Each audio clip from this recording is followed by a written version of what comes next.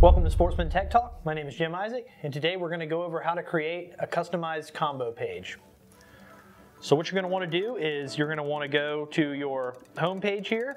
You're going to want to go to Combo, Options, which is your menu. You'll go to Add Combo.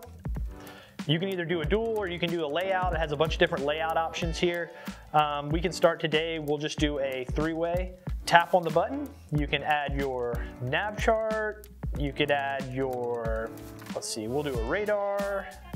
We will do some gauges here. And you can set this up however you want. Obviously there's going to be, each person is going to have different functions that they like to have up on the screen at one time. So you can pretty much customize it to your needs.